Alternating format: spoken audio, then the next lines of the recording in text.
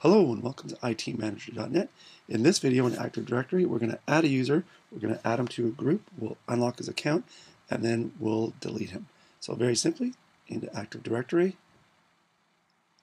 and let's scroll to our users. And once we're in here, click the plus button at the top to add a new user.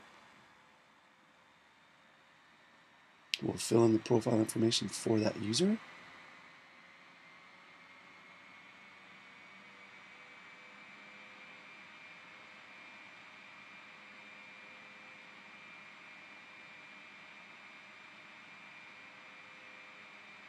And once we're done with that, we'll just save, top right. And the user's been added. Let's go find that user. Type in his name, we'll do search. Roy pops up. And let's add him to an account now. So click members on the bottom. Very simply at the top, add group. Let's search for the group we want to add Roy to.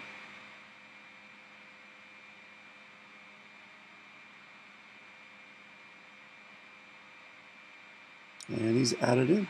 Let's save that. And let's click on Roy and let's unlock his account. And we can reset the password as well. And let's save that.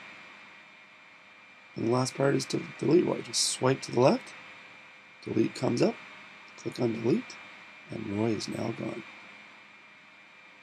Thank you for watching this video on ITmanager.net.